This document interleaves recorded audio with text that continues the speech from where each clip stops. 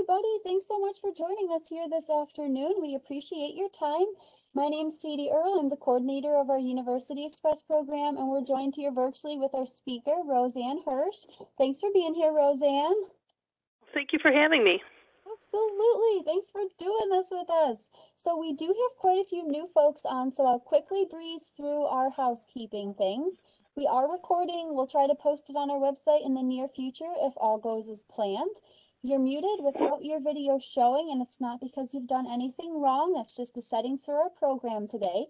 So as Rose goes through her presentation, feel free to type in any questions, comments, any memories you want to share right in our Q&A panel, and then we'll try to get to all of those at the end of her presentation. So if you're new to us, you'll find your Q&A panel located at the lower right-hand side of your screen if you're on a computer. Click on that, expand it, and send your questions to me. And then if you're on a tablet or smartphone, touch the screen. That brings up your control panel. You'll see a circle with 3 dots. Click on that, and there you'll find your Q&A. So we'd like to thank the sponsors of our program, which is my Department of Senior Services, Blue Cross Blue Shield of Western New York, Excelsior Orthopedics, and Wegmans for all their support. And if you ever need anything at all, we're at Senior Services and we're here to help you. We're at 858-8526. All right, so let's introduce our star of the show. Roseanne Hirsch is an amusement park historian and author of 3 books and numerous articles on the subject, including Crystal Beach Park. Growing up in Western New York, she had the opportunity to enjoy Crystal Beach every summer during her family's day trips to the park. A writer and carousel restorer, Roseanne currently resides in Niagara Falls, New York. Roseanne, thanks again for being here. I'll turn it over to you. Thank you so much for having me, and I'm very happy to be here. If we can go ahead and get started. Before we go too far in, I'd like everybody to know that the images you're about to see are from my collection and also from the generous contributions of my family and friends. So let us return to Crystal Beach. Next slide. In 1888, God at the beach. Next. Buffalonian John Evangelist Rebstock was an interpreter who had been one of the developers of Buffalo's Black Rock area. He was always looking out for a new project. He was attracted to Ontario's southern shore, where rolling sand dunes 60 feet high kissed the edge of Lake Erie. He bought 3 waterfront farms with the intent to sell the sand to Buffalo construction companies. However, the idyllic beauty of the area inspired him to create a public entertainment venue instead. Next. Opening to the public in 1888, Rebstock's religious campground was based on the educational lectures of the popular Chautauqua Institute. People traveled from all over Western New York and Southern Ontario to hear the top religious lectures of the day, sing hymns, and spend 1 or more nights in a rented tent. To relieve the severity of the religious lectures, he allowed sideshows of high quality to set up on the fringes of the camp. These included games of chance, gypsy fortune tellers, jugglers, sword swallowers, and a primitive hand-turned carousel. Soon more people were at the sideshows than the lectures. Next. Rebstock gave the people what they wanted. He abandoned the religious camp idea, and in 1890 opened a summer resort that generations would come to know as Crystal Beach Park. Next. 1890, Buffalo's Coney Island. Next. The new resort was advertised as Buffalo's Coney Island. It had many different rides and attractions that enticed people to come to the park. Early rides such as the Carousel, the Razzle-Dazzle, and the Venetian swing seen here were powered by man or mule. Next. During the fledgling park's first seasons, mechanical rides, including a miniature steam train, replaced the primitive rides on the Midway. Next. Fun houses like the Bug House, the house that Jack built, and Spook Alley physically challenged patrons to navigate through spinning barrels over moving walkways and across slanted floors. Children and adults alike laughed and screamed on a steam-driven carousel with rocking horses, on the flying wicker baskets of the circle swing, and a slide called Bump the Bumps. Next. By 1900, mechanical rides were powered with gasoline or electric engines. This meant larger and more exciting rides like the Ferris wheel and Dodgems could be found on the Midway. Next. Billiards, archery, bowling, games of skill, dancing, and roller skating were some of the activities visitors could enjoy. They could get their picture taken in Mr. Woolover's studio and buy a bag of caramel corn, candy kisses, or a sucker at the stand run by young Buffalonian George C. Hall. Next. To extend the visits to the resort, Rebstock built cottages on the sand dune above the beach. Patrons could rent cottages for overnight, a week, or the season. Several cottages could be bought outright. Rebstock recycled the old assembly house from the religious camp days by moving it to the beach. Renamed the Hotel Royal, it was remodeled into 3 stories of lakefront guest rooms with balconies, private baths, a restaurant, a spacious lobby, and an observation tower. A fire destroyed it in 1915. Next. While the rides are fun and interesting, the lake and beach were the main draw for Western New Yorkers trying to escape the city heat. Canoes and rowboats could be rented for an hour for fun on the lake. Next. A modern bathhouse was built above the beach with separate changing rooms and lockers for men and women.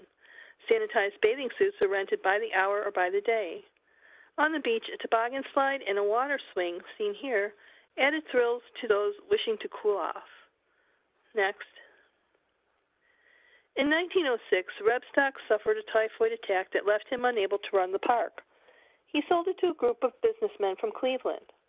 One of those men masterminded the grand alteration to the property that transformed it from a hodgepodge park to an organized midway that would mostly remain the same for the next 81 years. Next. A new boardwalk was laid from the pier down the shore along the length of the park. A running water system was installed, benches were added, and trees were planted down the midway and in the picnic grove. Next. Above the park on the sand dune opposite the pier, the Hotel Bon Air was built, featuring a wraparound porch, a dining room, and guest rooms with views of Lake Erie. Advertisements of the time boasted that the Bon Air served the best fish fries on the lake. Next.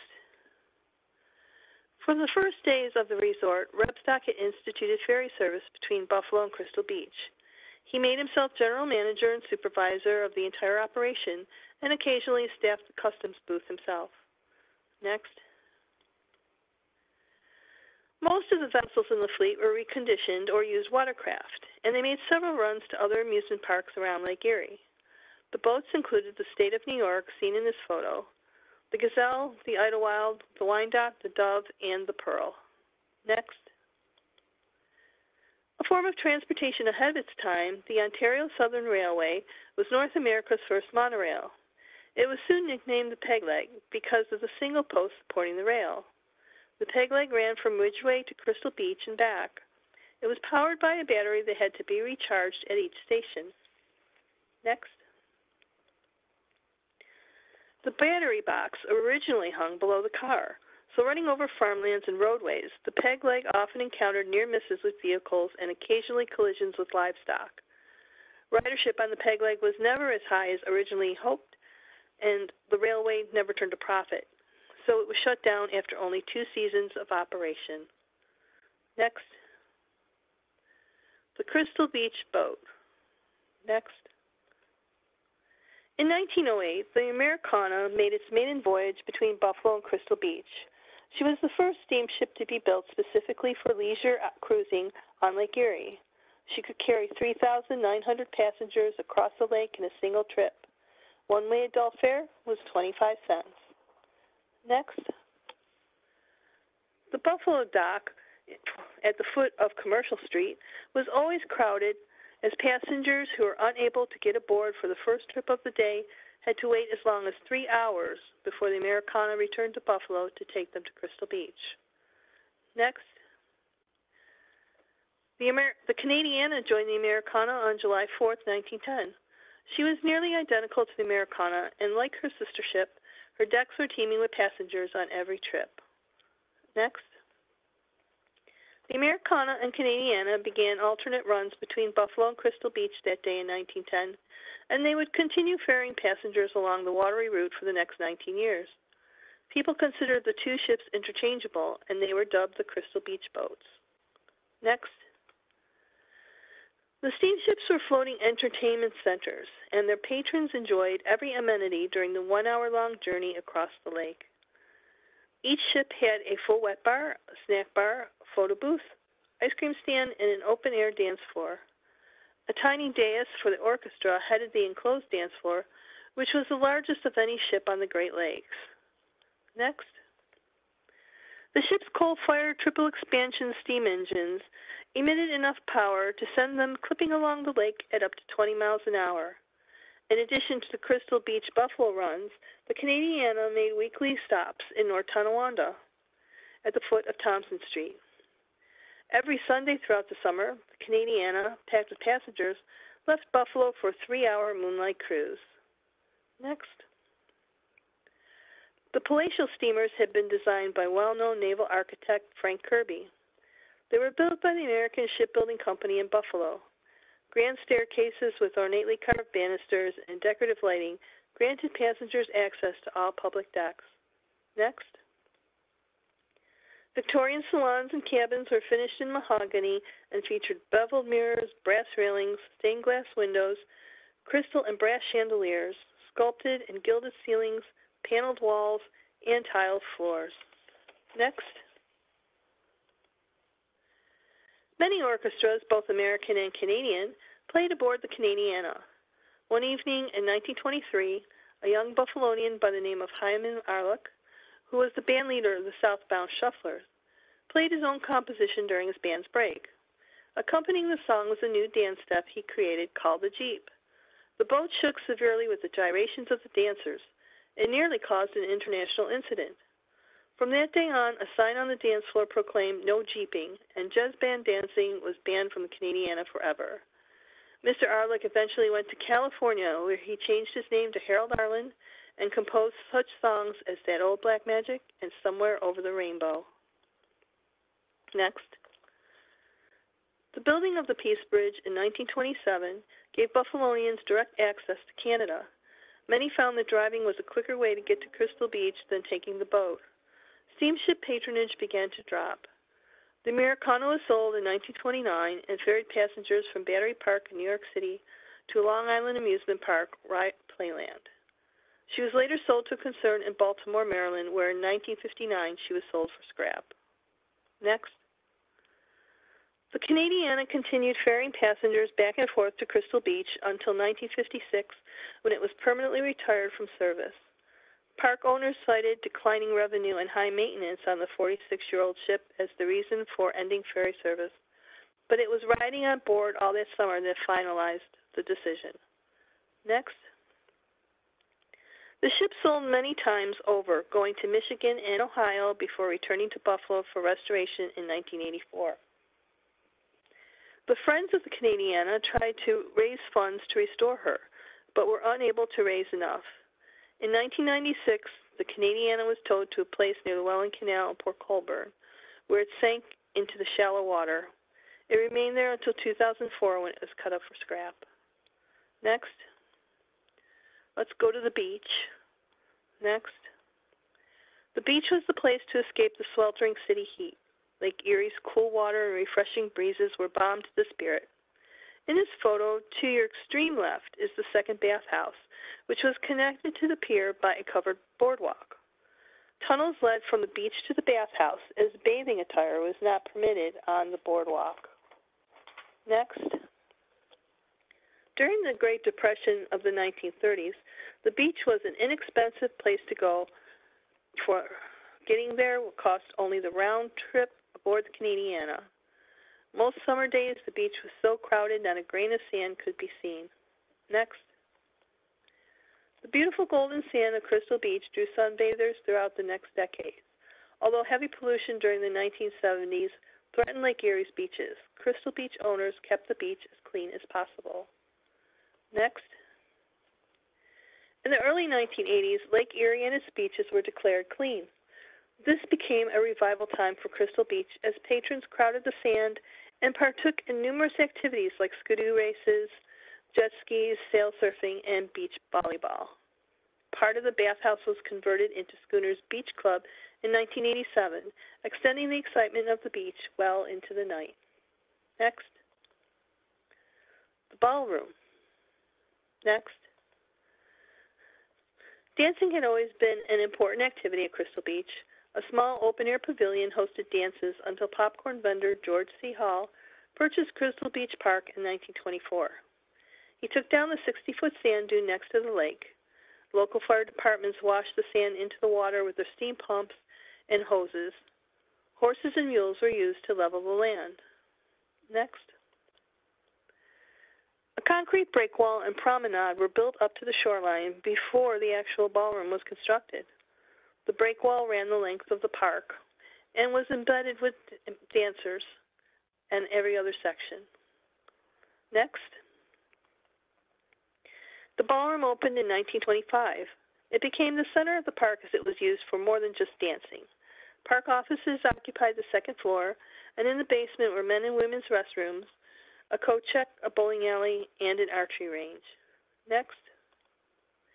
Patios on either side of the ballroom gave dancers a chance to exit the building and cool off in the lake's fresh breezes. Sliding glass doors opened up the ballroom to the outdoors, which kept the dancers from overheating. Next. The truss work of the ballroom's interior spanned a large open space without inner supports. This cantilever design produced the largest unobstructed dance floor in North America at a whopping 160 feet by 230 feet. Next. Most of the great big bands played the Crystal Ballroom, from Les Brown and his Band of Renown, Tommy Dorsey with young crooner Frank Sinatra, to Jimmy Dorsey and Harold Austin. In between the big band appearances, local bands from Buffalo, Fort Erie, and Toronto performed in the Crystal Ballroom. Next. Dancing ended in the ballroom in the early 1960s as the popularity of the swinging big band sound faded away in favor of rock and roll. Like many other ballrooms across North America, the Crystal Ballroom began new life as a roller skating rink. 2 walk-through attractions were constructed in 1966 in the basement, and the pierside patio was converted into the antique car ride. Next. In 1974, a fire broke out in one of the walkthroughs in the basement. Although the quick response of the local fire department saved the ballroom, its beauty was marred forever. When the ballroom was remodeled after the fire, a pirate dark ride called the Jolly Roger was placed in the rear of the building, and a restaurant was added in the front. Additional space at the front was taken up by the new restrooms. Next. By 1983, the Jolly Roger pirate ride had been removed, and the rear portion of the ballroom was restored to its former glory. The following season, dancing returned to the ballroom with the revival of swing. The space was also used for different events and rock concerts. Next. Crystal Beach underwent many changes over time.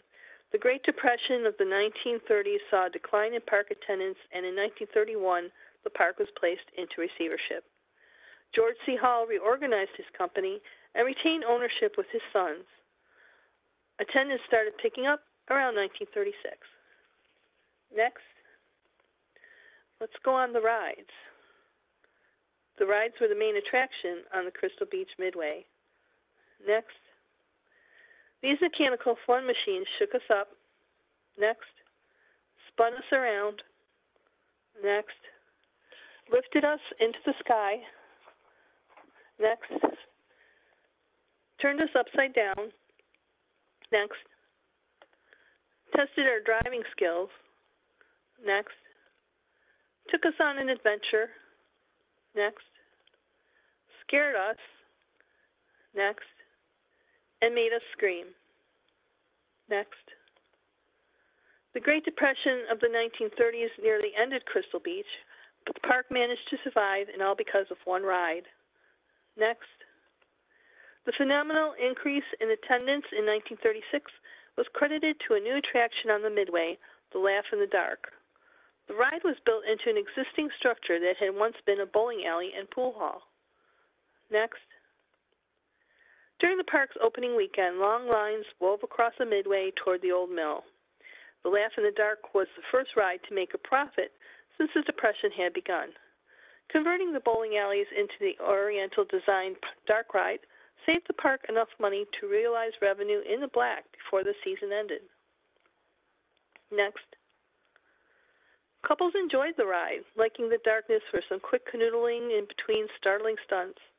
The tight cars encouraged closeness, and the darkness encouraged young ladies to grab hold of their fellows. Next, many of the stunts had simple mechanical movements. They were activated when the car wheels rolled over carefully placed magnets on the floor. There were 13 floor stunts, including a kicking mule, Wimpy and Popeye, and dancing skeletons. Next, the entire exterior was designed with the Oriental theme. Flaring trim on the tower eaves gave them a pagoda look. Die-cut figures were mounted at eye level along a narrow platform that was against the tin sheeting of the loading area wall. Next, die-cut figures were also mounted on the sides of the towers.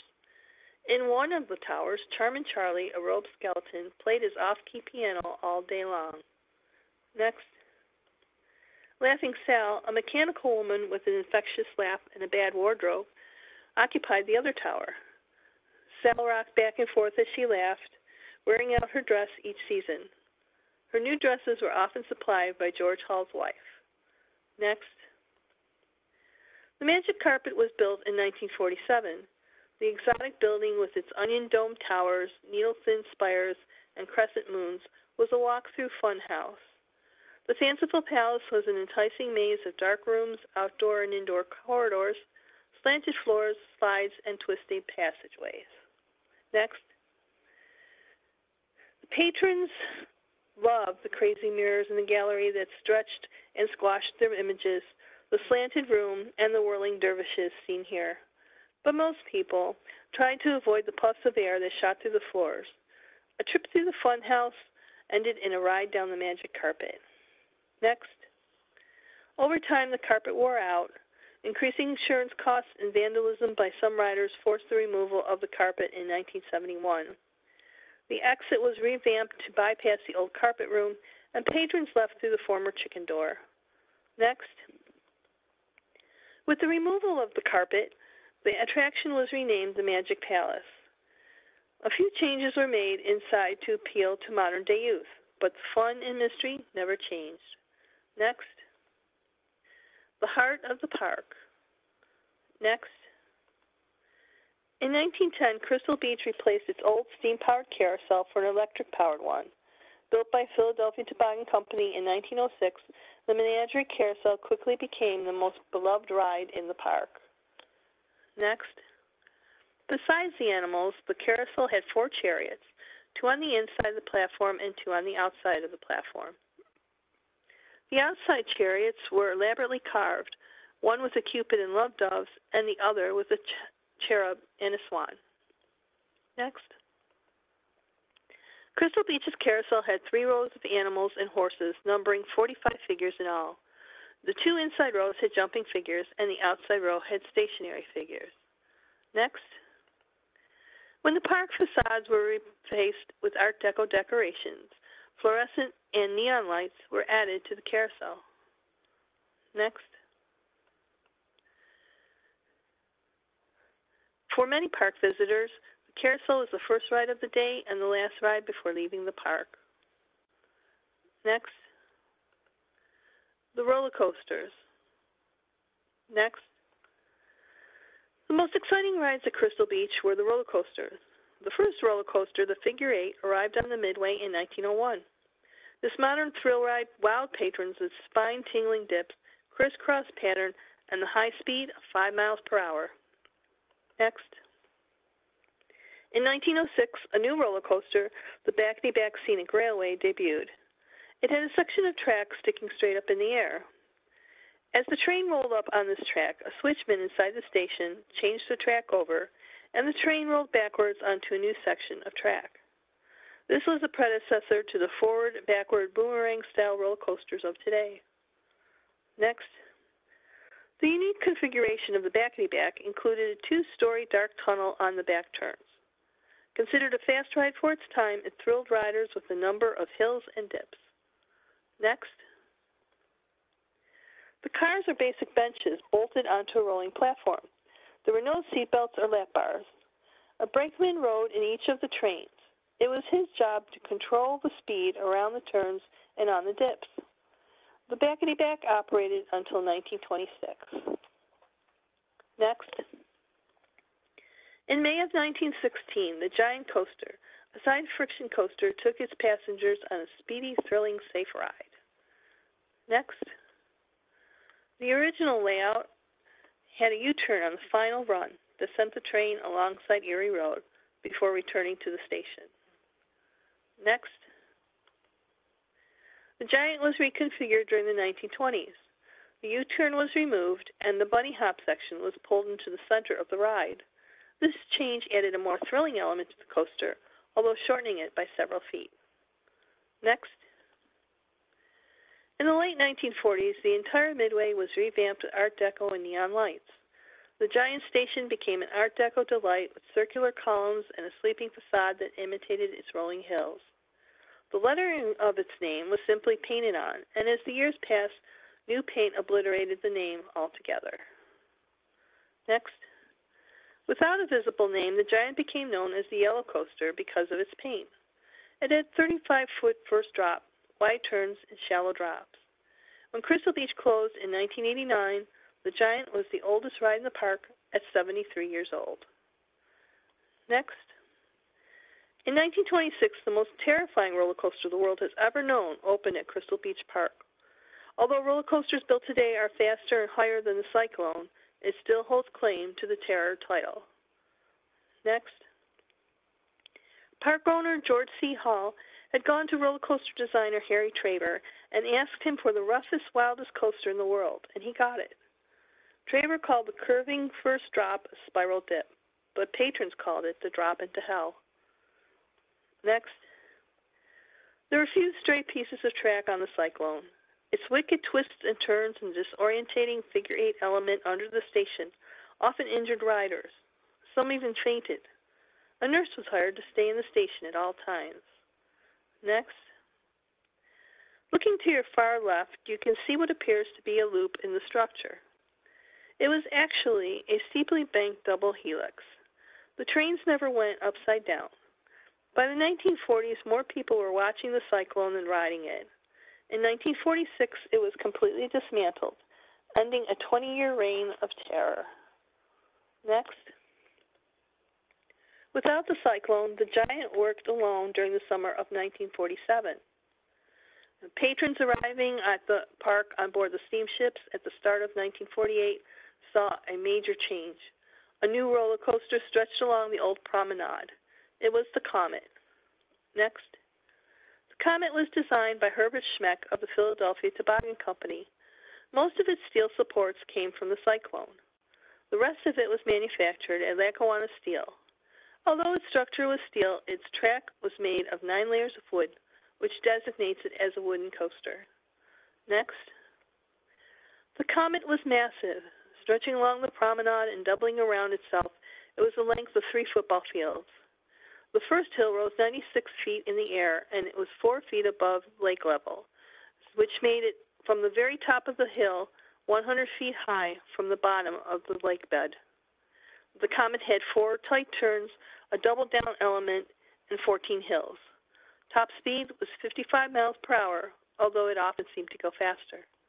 Next. While not as wicked as its ancestor, the Comet still provided thrill seekers with plenty of fun and entertainment. It attracted a following that remains loyal to this day. Roller coaster enthusiasts from all over the world continually rate the Comet as one of the world's top 10 wooden coasters. Next. For most kids who went to Crystal Beach between 1948 and 1989, their first ride on the Comet was a rite of passage, a graduation from Kiddieland to the adult Midway. That first ride gave you bragging rights for the rest of the year. With its lakeside location, the Comet had its own fear factor and could make a rider a roller coaster enthusiast or break them from ever riding a roller coaster again. Next. The Comet survived the closing of Crystal Beach Park. Charlie Wood, who owned the Great Escape in Lake George, New York at the time of the auction, purchased the Comet for $210,000. The Comet made its inaugural run at Great Escape for the first time in 1994 and is still giving exhilarating rides today. Next. The Wild Mouse gave its first ride at Crystal Beach in 1955. A compact roller coaster, it was, in its way, more frightening than the Comet. Tight turns gave the illusion that the car would go right off the track. Next. Taken from the top of the ride, this photo shows sharp hairpin turns. Not everyone got off this coaster smiling. There were no brakes on the ride except in the station, so the cars maintained a fast speed throughout the winding course. Riders screamed the summer away on the Wild Mouse until its final season in 1981. Next. The Flitzer was a small portable coaster with tight descending turns and low steep hills, which gave the illusion of breathtaking speed. The track wound in and out of the sod that was painted with race cars. The Flitzer lasted from the late 1970s to the mid-1980s. Next.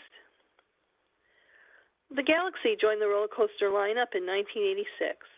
Sitting alongside the beach, it looked huge, but in reality, it was a compact coaster that took riders on a fun ride through helixes and a couple of steep drops. Lasting only 2 seasons, the Galaxy was the park's answer to the lost Wild Mouse. Next. Yum. Treats. Next. The treats at Crystal Beach were quite memorable. Visitors had a wide variety to choose from. Twisted frozen custard cones at the Creamy Whip stand, hard-dipped cones at the Dairy Bar, and throughout the park, freshly made candy apples, caramel corn, Hall's Kisses, and suckers. Although not a sweet treat, fresh hot French fries doused in molten vinegar was always a favorite. Next. Few patrons left the park without a sugar waffle tucked into a grease-absorbing brown paper bag. The Sugar Puff stand always had a line wrapped around it as evening fell, and patrons patiently waited to purchase multiple waffles to take home. Next. Hall's suckers were a summertime ritual. Distinctive to Crystal Beach, the suckers were first hawked for a penny each by George Hall during his time as a concessionaire. The same recipe was used right up until the last days of the park.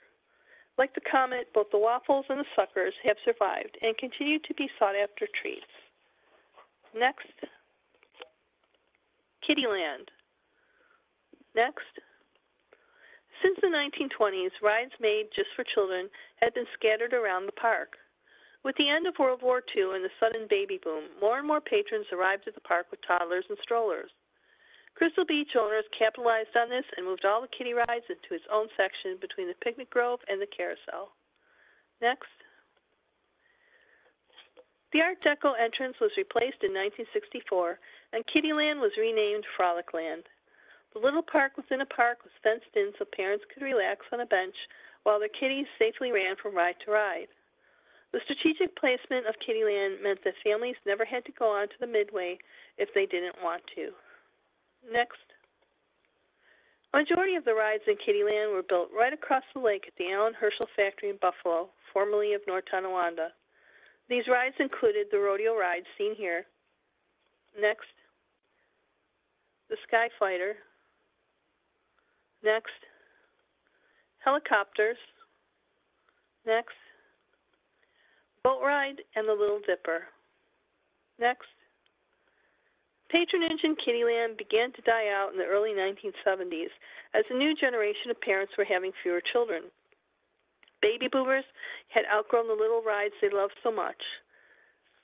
By 1980, the little park had changed drastically. Only 6 rides and 1 bounce house remained in Kittyland, and it was no longer enclosed with a fence. Next. The Final Years. Next. For 3 decades, George Hall's sons, Ed, Fillmore, and George Jr., had been operating the park. His grandsons, Van and Bob, took over operations in 1974. Major changes occurred with change in management. Old favorites like the Looper, Jungleland, and Heyday were permanently removed. Next. New rides were brought in, but they usually didn't last longer than 1 season. In 1976, park entrances were enclosed, and a pay-one-price admission was charged. Next. Locals cottage residents, and older visitors disliked the new admission policy. They were used to wandering into the park to simply walk around or buy a waffle or a Loganberry drink.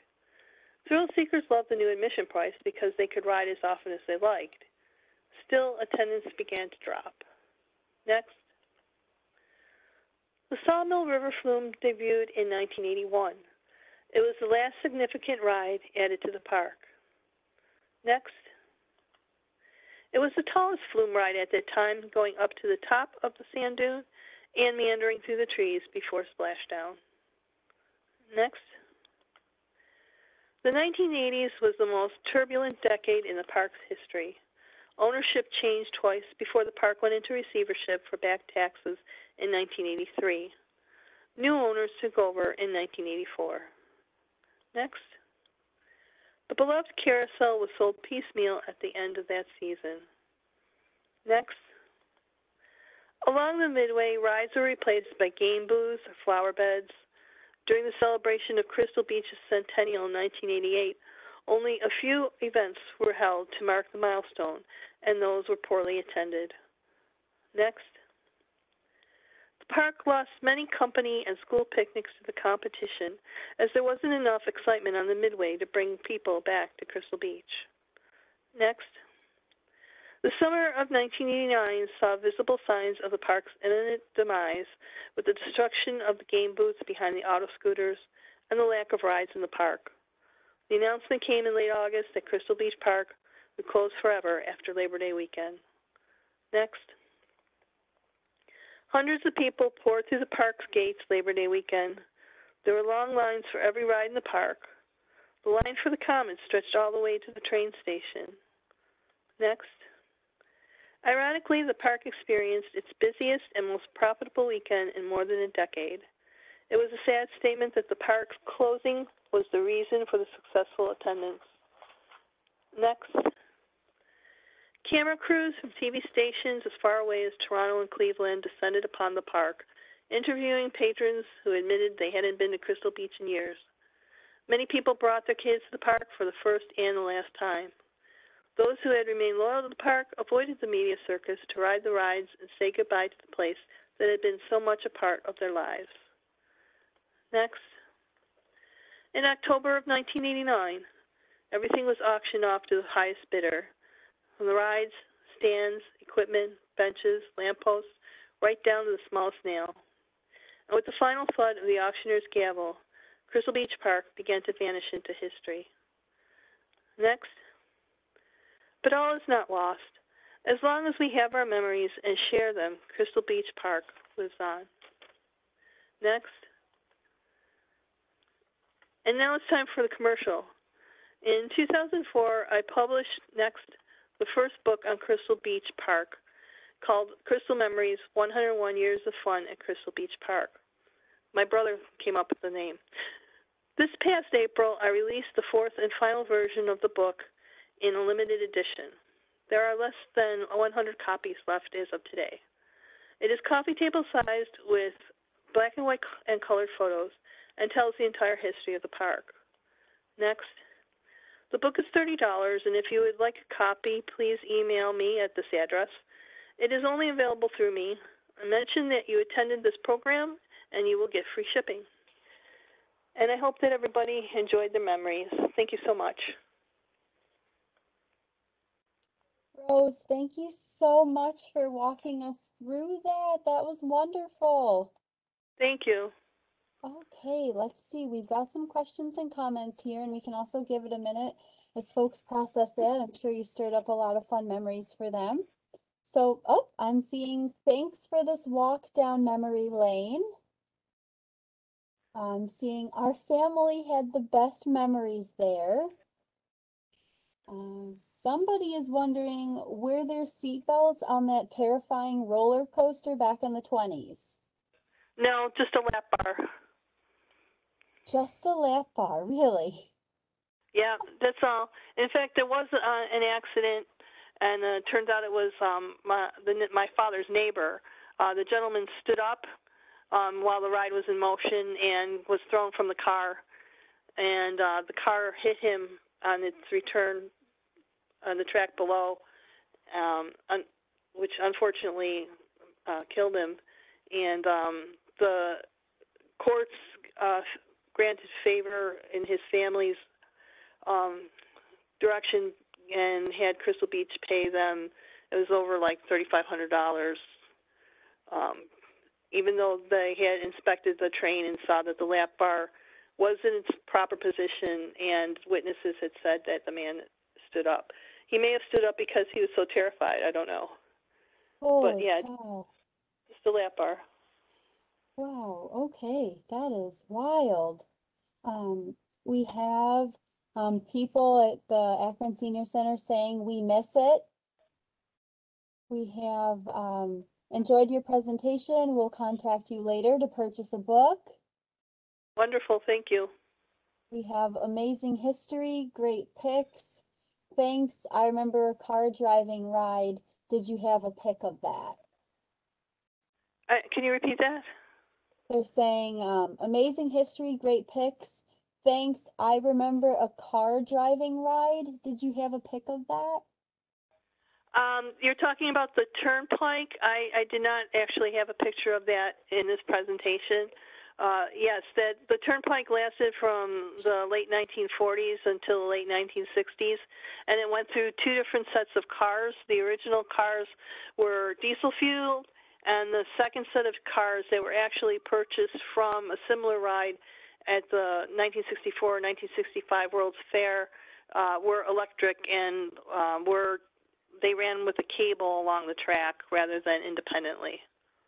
Oh, okay. Thank you for that, Rose. You're welcome. I'm seeing next, my father was a huge Cyclone fan and did nothing but complain about what a baby ride the Comet was. We have, I was on the Wild Mouse. I buried my face into my boyfriend's back. What a ride, and I'm still talking about it 60 years later. Thank you for this presentation. Oh, you're welcome. That's a great story. We have, what an enjoyable and memorable trip down Crystal Beach Memory Lane. My family practically lived there during the summer weekends of my childhood. Oh, every year Iroquois Gas had their picnic there. Loved the ice cream truck. Oh, neat. Let's see, we have Turnpike, my mom's fave. And then I'm seeing we loved the Wild Mouse. Wow. That was one of my favorites. That looks pretty neat. Okay. Oh, says we spent many, many hours at the Penny Arcade. Cool. Okay, we've got another thing that came through. A wonderful way to reminisce on a summer day. I remember a local supermarket would review your report card and you would get a certain number of tickets for each A or B. Great presentation, wonderful job. Yeah, the report card days were a big deal for sure. Especially if you were a kid that got all A's. It was a day to ride up free all day and your dad was excited because he didn't have to buy a ticket. I'm seeing, let's see. Thank you, Rose. This was wonderful. I didn't remember delinquent taxes. Is there any truth to the story I heard that there were too many locals who were only seasonal employees and then didn't work over the winter? Yes, most of the employees were seasonal, but they came back every year. There was a maintenance crew that included Sam Aquilina, who was the Comet manager. They were the gentlemen that worked all year round, and they did the repairs and the painting and greasing and anything that needed to be done during the winter was done. And then they would usually start putting the park together in mid-April. Okay, thank you for that background.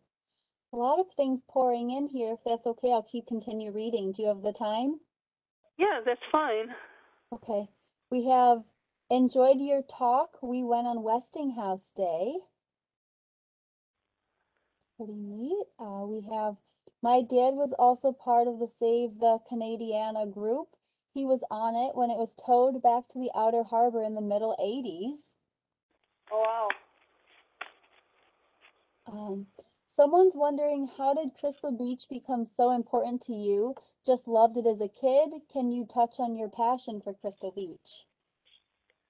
Well, my parents didn't have a lot of money, so even though they couldn't afford to rent a cottage, we would go to Crystal Beach. We had, the school picnics and company picnics where my dad worked and where my grandfather worked. So we were over there quite a bit, and usually my birthday's around Memorial Day, so we would head out Memorial Day, and I just thought that was my birthday celebration, going to Crystal Beach, and I just loved every aspect about it. So I still miss the park. But I go out and ride the Comet at the Great Escape as often as I can. Oh, well, that's nice that you still have that piece of history to look forward to. Absolutely. Let's see, somebody says, I remember Nickel Day and my mom and her sister happy to drink Canadian beer. Yeah, my dad was big on the Canadian beer, too. He used to try and sneak home some over the border. We have your historic photos were amazing. Most of them I never saw before. What a great presentation. Thanks. Thank you. Oh, we have my first trip on the Comet had me riding solo in the second seat from the front, which had me rocking back and forth the whole ride. It actually took away my upset stomach. Yeah, it was hard to get a single ride on the Comet. They usually tried to put two people in because you did slide around on the seat a lot. And Rose, can you just remind us where the Comet ended up, please? We have somebody asking. Yes, it's now at Six Flags Great Escape in Lake George, New York. It's about 6-hour drive from here. And they do have a website. You can check it out. Right, thank you. Next we have can't forget neighborhood days like North Buffalo Day and Kenmore Day. Yeah, neighborhood days are big deals. As soon as that ticket booth showed up on the corner of a major intersection, everybody was running to get tickets. That was the time when your parents would let you go on the bus to a different country by yourself, and nobody had a problem with it. No cell phones or anything like that either. Yeah, it's true. Let's see, this one says, I of course had some of my own great memories, Laugh in the Dark, the giant coaster, the Comet, etc. I was there the last weekend it was open. Dad and I rode the Comet backwards, and I was 5 months pregnant. I really miss that place. Beats Darien Lake any day. Oh, wow. Yeah, that's for sure. And we have somebody wondering, were they able to salvage any of the Canadiana? Beautiful pics of it.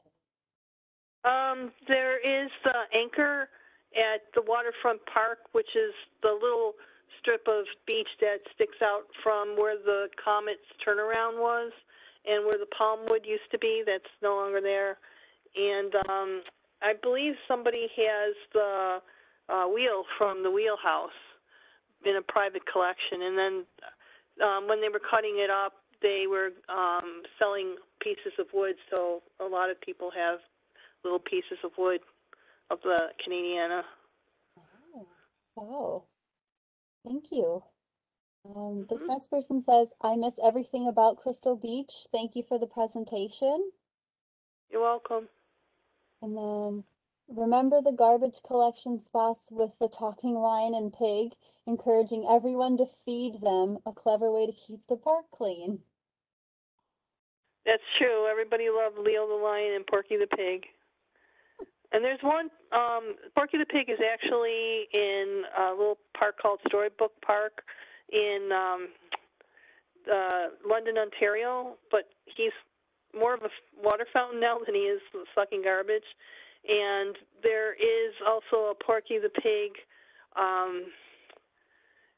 at another park down in Pennsylvania called Knoebels. And he's actually in a house, not a mushroom, but he still sucks up garbage. Oh, I've been to Knoebels. I'll have to look for that next time I go. It was near the Alamo last year. Okay, thank you. You're welcome. Somebody's wondering, what's at the site now? It's all supposedly high-end houses. People live there year-round. Some people just live there during the summer. The only thing left is the break wall and part of the pier. That's it. Okay. Somebody's wondering what happened to the ride that was like a tricycle. I don't know. A lot of the rides were sold off in auction at the end. So some of them went to, carnivals and other parks. There was never a complete list of where everything went. So that's one of the rides I was never able to follow through on. Gotcha. Okay. This person is telling us we had some pieces of the Canadiana. Once my parents passed, I donated all items I had left to the Buffalo History Museum. Oh, nice. That's great. And then we have somebody saying, we love Knoebels. Yeah, me too. Okay, and I'm just seeing a couple more thank yous. Thanks for your talk. Looking forward to getting your book. So Rose, thank you so much for doing this for us today. You're welcome. I'm so glad everybody enjoyed it. Absolutely. And everyone who's on, thank you. And I'll be able to post it hopefully by the end of the week so you can share it with your friends. And Rose, I'll give you a call in a couple seconds. And everyone else, enjoy the rest of your day. Thank you. Thank you. Bye-bye.